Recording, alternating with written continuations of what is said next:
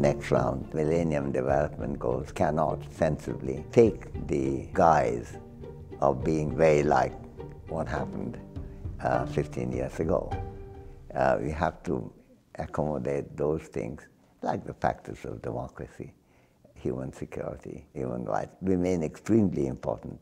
The fact that they may not be as easy to measure, I think, is quite important. So you have to make more room for those things which should be ranked rather than treated like heights and weights.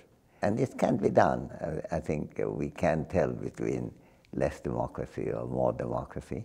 If one were to say that China's achievements have been very great in raising per capita income as well as raising education and healthcare, which often China doesn't get credit for. There is an issue of oppositional politics and human rights that still remains important. That's not denigrating China, it's just saying where the achievements are and where the problems to be more fully addressed remain.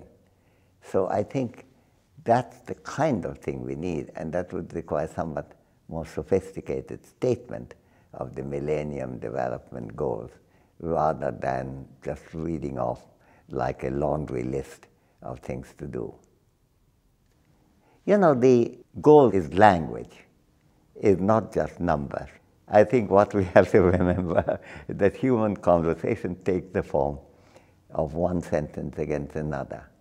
Human insecurity in Greece is intolerable. That's a statement.